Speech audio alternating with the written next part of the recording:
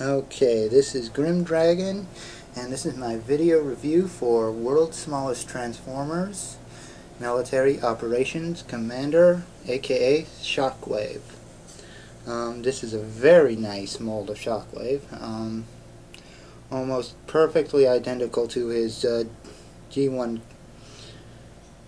original, with the exception that it's only an inch tall. Articulation is very good.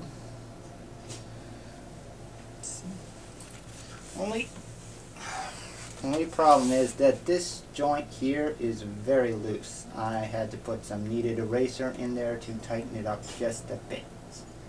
But yeah, color scheme is great. For some reason, Just the Toys made his eye red instead of the default yellow. But other than that, really nice. Almost looks like he could do lights and sounds, but he really can't, just because of the size of it. Really good figure, amazing, and almost perfect likeness to the G1 original. Thing about the head, though, you might want to look out for. It's not doing it this time, so okay. Well, there we go. The head kind of sinks down if you don't have it on just right. But other than that, it's still very good. Very good figure.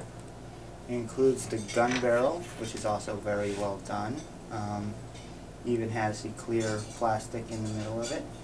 Clear plastic on the arm cannon and fist. And it also includes a specially molded hand for G1 Bruticus, or any of the Transformers that came out of the Bruticus mold. And I'll get into what that's for in a sec. Let's do a size comparison. Let's just zoom out a little bit. As you can see, he's very small. And I'll put Ruination next to him. And I don't know, can you see?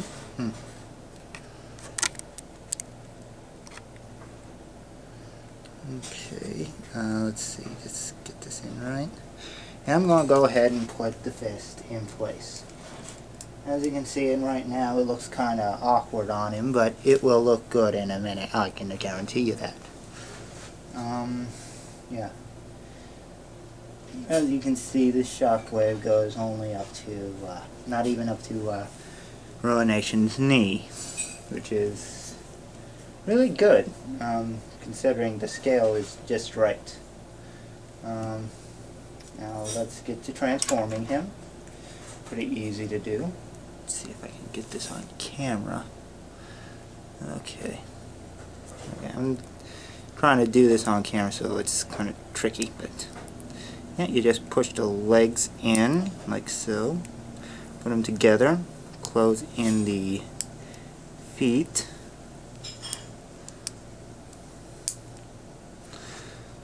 like so. Rotate the wrists, and then fold them up with the gun barrel one first. Okay, let's try to do this on camera. It's not easy. Oops, forgot to fold the ears down.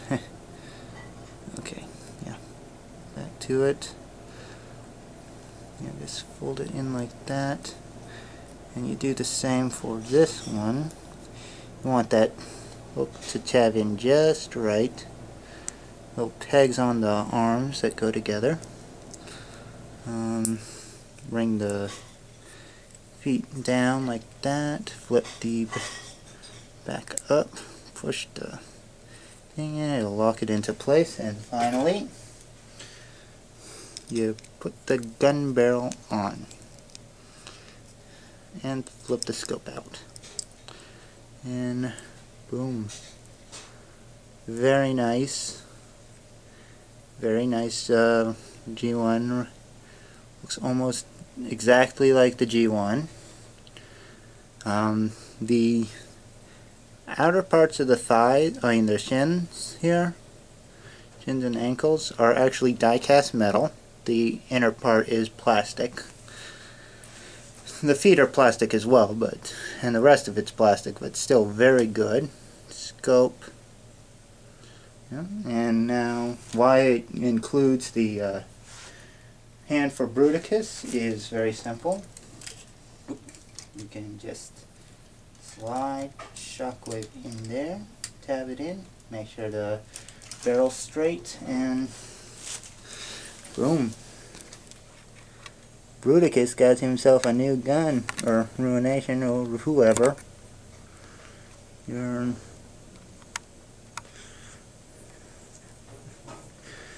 And just like the cartoon, where Bruticus once used Shockwave to shoot his own men, it's a very nice little detail.